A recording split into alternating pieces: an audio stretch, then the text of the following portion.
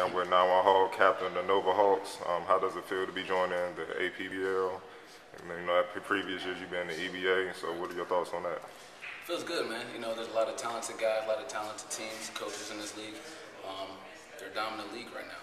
A lot of the teams that we were used to facing in the EBA have switched over and joined this new league, so we did the same. We want to be in a league that has the best talent, so I feel good about it. Looking forward to the speed of the game. All right, no doubt. And what are your expectations for this year? It's a good question. My expectation, just like going into every season, man, they're high. You got to set the bar for yourself, the coaching staff, the team. You got to set it high. Last season in the EBA, we made it to the Final Four. Fortunately, we didn't get past the first round, but this year, we got some familiar faces. We got some new faces. So as long as we can go out here and play Nova Hawk basketball, play all 48 minutes, my confidence and my ability and my beliefs in my teammates, I think we can get it done. I think we can go all the way.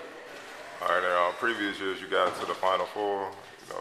What do you think it takes to get over that hump finally? To get over the hump, unfortunately last season, like I said, in the Final Four, we didn't have our full roster.